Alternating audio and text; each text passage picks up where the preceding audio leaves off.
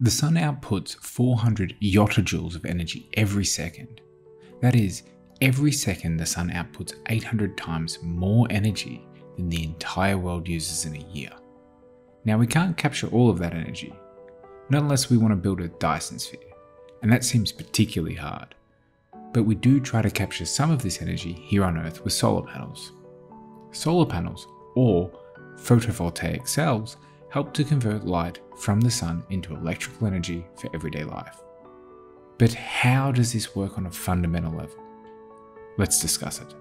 A photovoltaic cell is a system that, when exposed to light, will generate an electrical current. This effect has been known about since 1839, when a French physicist named Edmond Becquerel made a circuit with some salt liquids, silver chloride and silver bromide, and placed some electrodes in these liquids. When this system was exposed to light, he measured a small current, and thus photovoltaic cells were discovered. From here, it wasn't long until the first solid-state cells were made, the first of which was made in 1884 by Charles Fritz. While these cells only had an efficiency of 1 or 2%, this was already a major accomplishment. So how does it work? When light comes into a solar cell, if it's not reflected, it is hopefully absorbed by an electron, and it imparts enough energy to liberate that electron from the confines of an atom. Once the electron has escaped from the atom it was bonded to, it is free to move around the lattice of the material.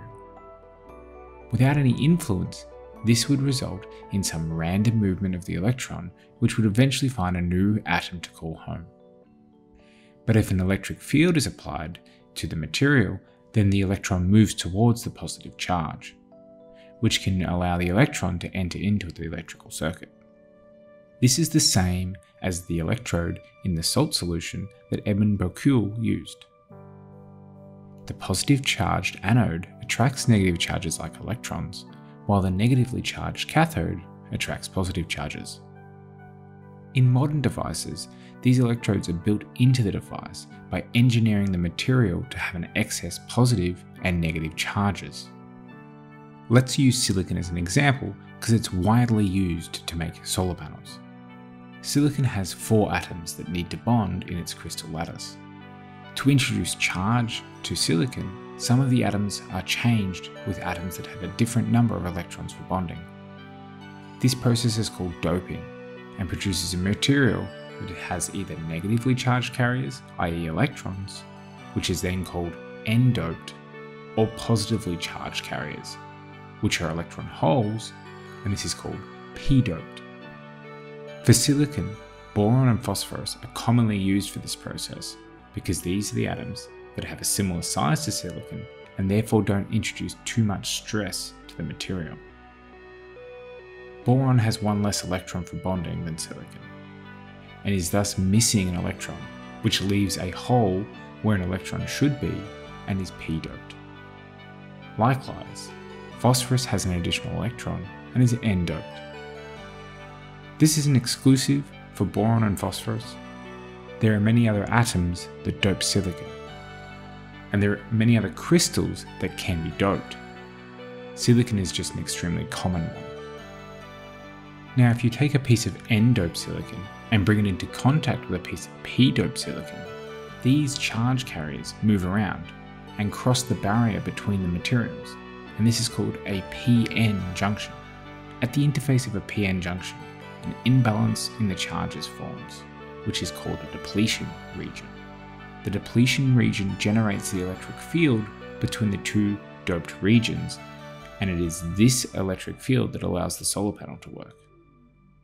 Now, when the electron is liberated by the light, it will move towards the N-doped region, while the hole that was left by it will move towards the P-doped region. Now, by connecting the 2 sides with a wire, we can generate a current.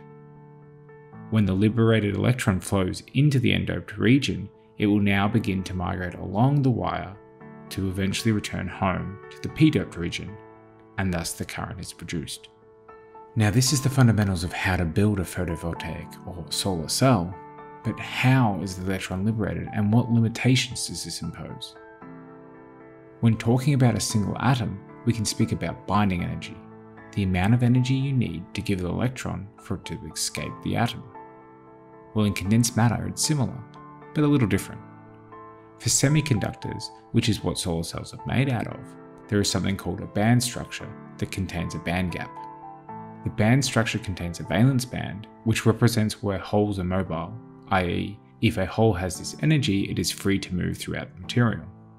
A conduction band, which is the same as the valence band but for electrons, and a band gap, which is a region in between these two bands. In the absence of defects that have an energy that exists inside the band gap, to excite an electron so that it can extract the energy from the sun, the electron has to have enough energy to cross the band gap.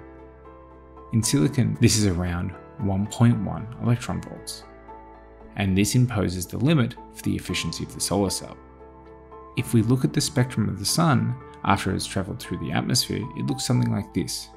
Well, 1.1 electron volts corresponds to a wavelength of around 1110 nanometers, and thus anything below this energy can't be absorbed, which is around 19% of the total energy reaching Earth.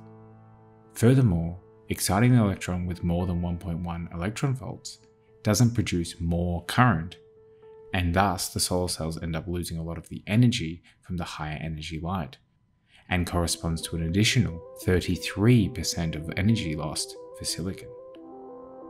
These two losses are the two largest factors for the loss of efficiency in solar cells, and this can't be overcome for a single material. We can calculate the optimum band gap for the sun. This is called the Shockley quasar limit and gives a band gap of around 1.3 electron volts. This is pretty close to silicon and has an efficiency of around 33%.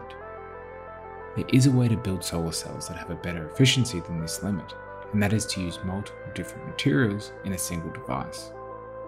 The idea is that you can design the band gap of these materials to be sensitive to different wavelengths of light, and thus more efficiently absorb the whole spectrum.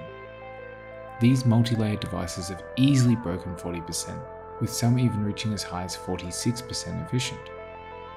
One problem is that this adds complexity to the fabrication and thus makes it expensive.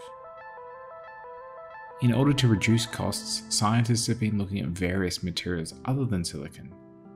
Some of these materials, like perovskites, have the added advantage of that they are extremely easy to manufacture and may completely replace silicon as the dominant material of the solar cell. In either case, there has been significant progress in improving the sensitivity and cost of solar cells over the past decade. This improvement doesn't seem to have stopped yet, and most of the improvements haven't even been reached on the commercial market. As such, solar panels will continue to get more efficient and cheaper over the next decade, cementing them as a key and valuable energy resource. Thanks for watching. Have fun. See you next time.